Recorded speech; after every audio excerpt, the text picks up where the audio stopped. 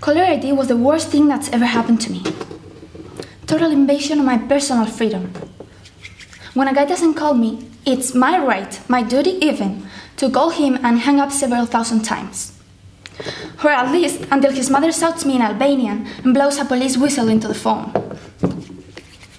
I mean, calling and hanging up is an old expression of love and frustration and too many wine coolers. And who is ATM fucking T to take that away from me? Next thing you know, someone is going to ban me from sitting in my car in front of a guy's house blaring "Where's Your Heart" by Kelly Clarkson until his new stupid girlfriend comes outside and threatens to scratch my eyes out with her big nails. I mean, a girl deserves freedom of expression, right?